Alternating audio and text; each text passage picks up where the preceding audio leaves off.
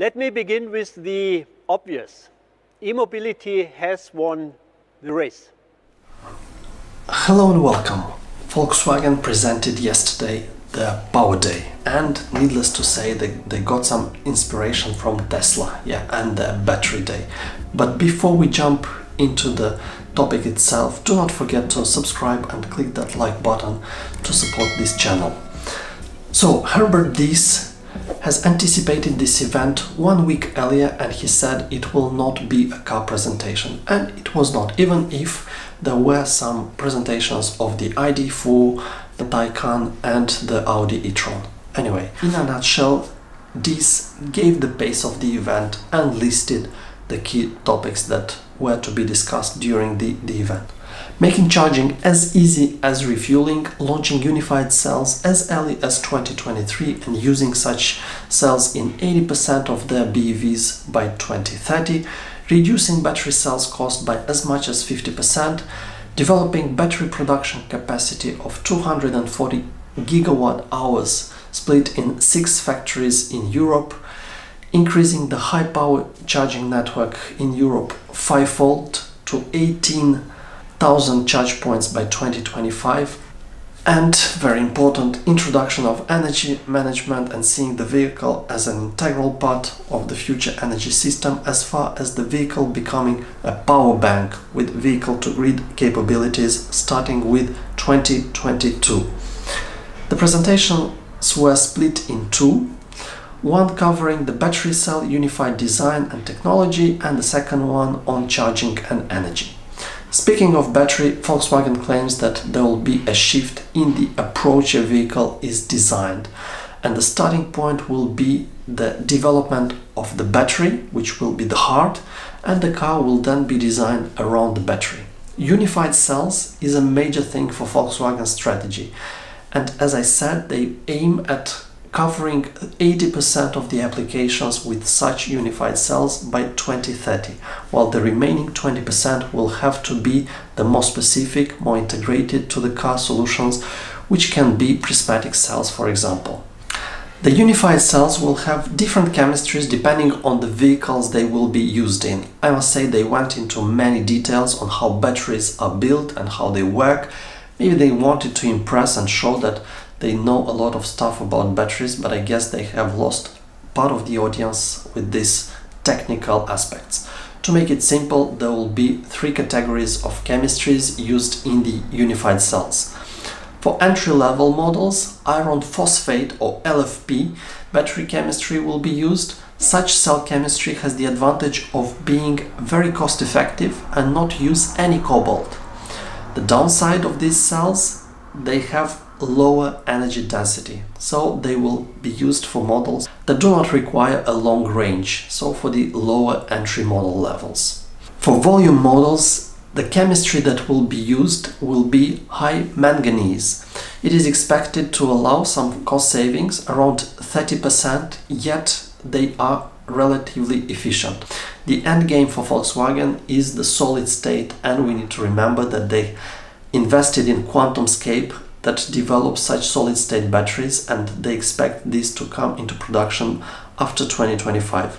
Volkswagen says that solid-state batteries will allow to reduce the charge speed by half and increase the range by 30%. Porsche is mandated to lead the high-maintenance cells development. This will include using new materials like silicon that looks very promising, new electrolytes and additives, as well as new cell design and improved cooling. Looking at the supply chain, Volkswagen says customers expect it to be transparent and sustainable. Therefore, they want more control, either directly getting involved or through strategic partners. The production design will evolve from cell to module to cell to pack and ultimately to cell to car, for more integrated applications, where the pack will be part of the structural construction of the car. Another aspect that was emphasized is that 95% of the cells can be recycled, and they showcased in a cool and very accessible video the full process where minerals can be brought back to production. The cells get shredded into granulates, then dried, the lithium electrolyte pumped out, the dried mass is sieved, and raw materials are separated from granulates. The raw materials can be used in production again after this. The European battery cell capacity is projected to 240 gigawatt-hour spread around 6 gigafactories. The first to produce these unified cells will be in Sweden, together with Northvolt, a factory that is fully run on hydro energy and claims to produce the most sustainable battery cells in the industry with recycling capabilities. The next gigafactory will be in Germany and will supply cells for the volume sector. The following locations are to be confirmed, with the intention of having one in Western Southern Europe. Spain, France or Italy were mentioned, and another one in Eastern Europe. The success on battery production will be a combination of in-house capacity, government support and key partners. Scania is also part of the plan, and e-mobility will now cover trucks and buses. Charging and energy was the other area of focus. Volkswagen showcased the public charging network built in China. The Chinese solution comes with a dedicated app with a set of services like the capability to reserve a charge point and its parking space, pay for that charging, and also book some services like a restaurant nearby that charging location. In the US, on the other hand, Volkswagen highlighted the developments of Electrify America, with 800 locations expected by the end of the year, with a total of 3,500 charge points in those locations. Now, coming back to Europe, the strategy is somewhat different. The starting point is Ionity, where Volkswagen co-invested together with BMW, Daimler and Ford. We have now also Hyundai that is part of the game.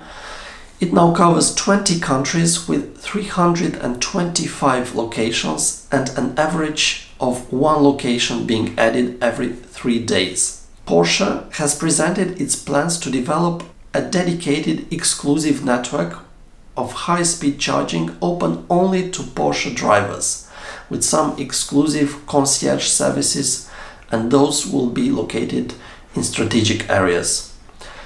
On the top of that, Volkswagen used this event to make official a set of local partnerships with Enel in Italy, Iberdrola in Spain and BP in UK and Germany. The charging networks developed by these partners will allow reaching 18,000 high-power chargers by 2025, which is a 5-fold increase as compared to today. Volkswagen mentioned that accessing all these charge points will be plug and play, meaning that no cards, no charging app or other identifiers will be required, yet they didn't say exactly how that will operate. On their in-house charging infrastructure hardware, Volkswagen showed this funny robot that commutes on a parking lot and is able to recharge your car automatically. By the way, is it just me, or does it look like it is pointing a gun at you? Another interesting product was their flagship, a charge point that has a battery pack integrated in it, allowing for fast charging without the need to make significant investments in the grid. Ultimately, and from my point of view, quite interesting, they presented the V2G, or vehicle-to-grid bidirectional charge point. They showcased the whole concept, in which the car is a mobile power bank and can send back energy to the house or to the grid.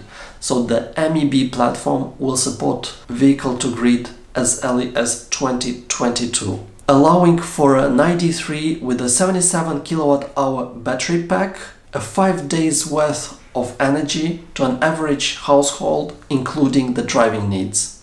To show the power of such a solution, Volkswagen made a parallel with the 6,500 gigawatt hours of energy from renewables that was lost in Germany alone due to lack of energy storage capacity last year, so only in 2020.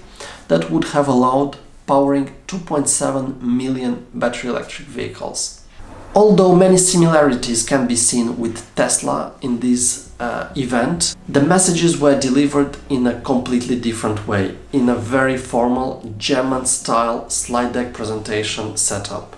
So that was not Tesla's casual approach with Elon's stories and jokes. Yet we can definitely see that Volkswagen is now taking Tesla very seriously, and I believe we are looking at the main two contenders that will dominate tomorrow's EV market. What about you? What do you think about this? Leave a comment down below.